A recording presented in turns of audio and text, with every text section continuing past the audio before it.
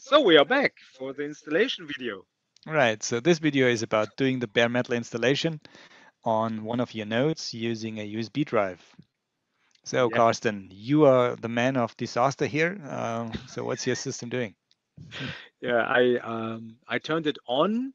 It takes a little bit before we see the boot screen or the screen of the BIOS or UFI BIOS. And we have 7 NVMEs in the system, 6 for the storage that we use later, and one M2 NVMe for the operating system. So here we see a little bit of the screen. And because nothing is on the systems, we don't have a boot pop-up where we can choose what to boot. We will directly boot into the SanDisk. Right. You see it here, SanDisk USB device. Okay. Yeah, we'll talk a little bit about how what to do in order to create that boot device later when we have the time, jumping through the menus or downloading stuff. Yeah, there will be a No little problem. bit time after we do the first preparation, I hope. So here, this is an English-based ISO, and we strongly recommend that you install the operating system in English. Of course, you can choose the keyboard in your language. You don't have to use an English keyboard. Why do we propose to install it in English, Bernard? Yeah, if you have any error messages, you don't want to translate them to from your language into English, right? It's not always so easy or add additional work. And even, the support guys working at Microsoft, they might understand the English originating message much better than your E- Exactly. localized one, right? That's true. So here we have to accept the small Euler, and Mhm. then we could upgrade an already installed system, but we don't have that. We have to do the second one. And here we see the devices I talked about. It's 6 devices starting by 0, so it's 7, 0 to Mhm. 6. And the bigger ones are the NVMEs that we will use for our storage. And the small one here, roughly half a terabyte, we will use for the operating system. So fingers crossed. Now I can ask Bernard, how do you prepare an USB boot device? Is it hard or how do you No, do it? it's pretty straightforward. So I bought a 64 gigabyte USB stick. I formatted it using FAT32. Maximum size there was, 32 gigs using the Windows tools. I made sure that this is GPT partitioning. Um, and then I downloaded the Azure Stack HCI ISO from Microsoft. Um, Google or do the Bing, the Microsoft websites for it. Once you enter your credentials, or not credentials, but your email address and your names, then you can download this operating system.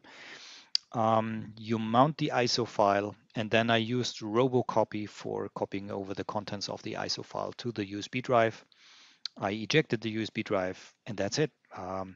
The good thing about having a USB drive is, in order when you need to recover a host from scratch, right? You already have the OS there.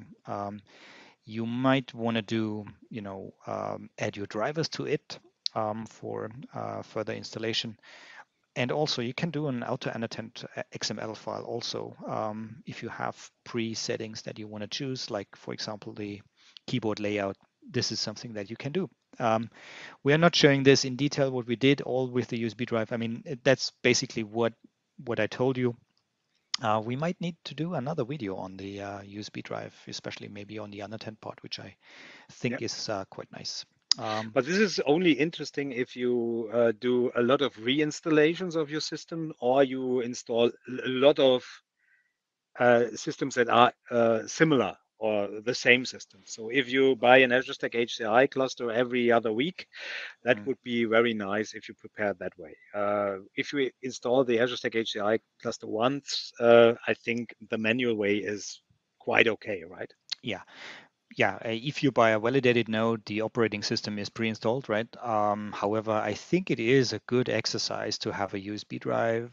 I mean, it's not, taking hours. You can do this probably, if you know what to do, within 15 minutes, maybe, right? And you have a plan B, if the hardware needs to be reinstalled. Hmm. Instead of, getting a server back from the backup, you might be faster just, creating a new Installing one, and yeah. installing a new one, right? Yeah. Um, There is another way where you have to do that. If you don't buy a new system, an integrated or validated node, maybe you want to try Azure Stack HCI on a not supported hardware, uh, you can do. It's basically a modified Windows Server as of today. It's very similar to Windows Server. You see it here with the installation process.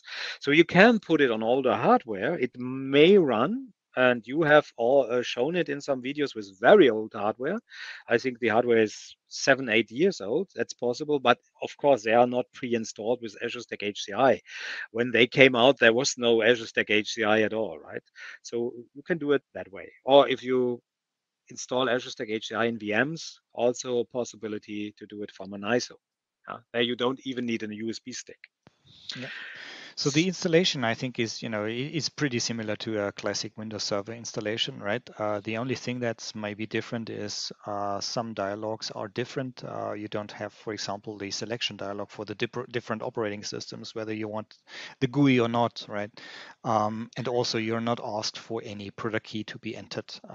That's not, necessary for that operating system. So there are subtle differences, but basically not too much, right? Not too much. Yeah. So when are we finished with this? I mean, what's the final step of this video when once the server is coming up?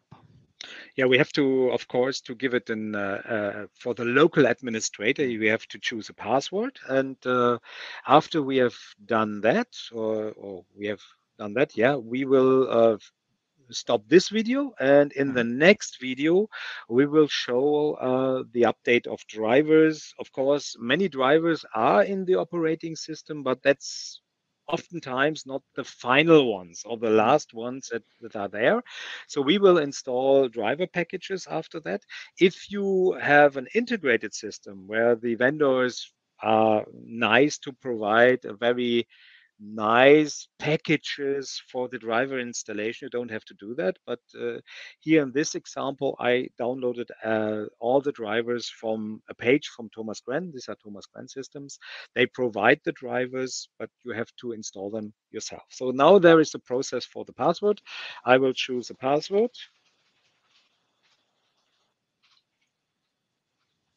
And And as you could see here, this is a GUI-less operating system, right? So this is meant to be a system that is mostly managed remotely, and we'll definitely show you this as well in the next videos. However, for this video, we are done. Final step is to give the local admin password and then um, logging on to the system. Okay, so stay tuned for the next video where we continue our installation. Okay. Take care. Bye, bye.